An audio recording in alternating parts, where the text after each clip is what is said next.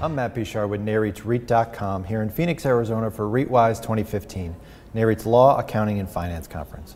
Joining me today is Scott MacComb, President with Allocation Advisors. Scott, thanks so much for joining us. Thank you for having me. Now, the regulatory environment tends to be pretty cyclical. Where are we now in terms of the regulatory environment for REITs? Well, you're right. It is a very cyclical pattern we see, and I think we're still in a situation where the pendulum's swinging in the direction of increased regulation. I see it from a perspective of purchase accounting. We work in helping companies with purchase price allocation after they buy property. And in that regard, over the last several years, we've seen increased kind of scrutiny and increased desire by audit firms, SEC, everyone involved, to see more and more evidence of the assumptions and the due diligence that goes into setting the initial starting values for all the components of an asset that's acquired. And a lot of companies that we work with, they good smart people that are working on these things, but sometimes don't appreciate the level of detailed documentation that has to go into it. And where are you seeing the most transaction activity in terms of product types and markets?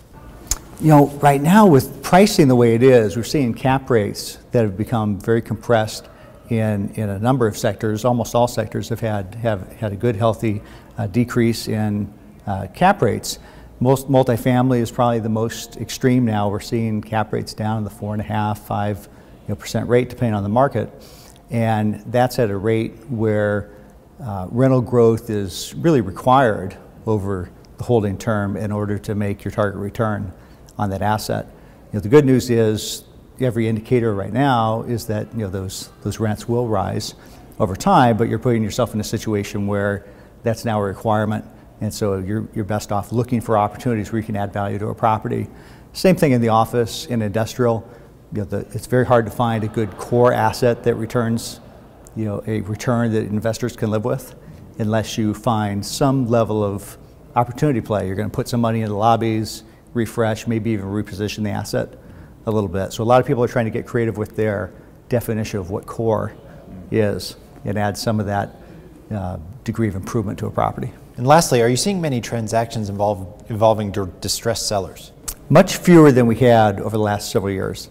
Beginning in 2011, 12, 13, we did see a number of asset acquisitions and portfolio acquisitions that came from a distressed seller, whether it was the bank or whether it was still in the hands of the seller who needed to figure something out.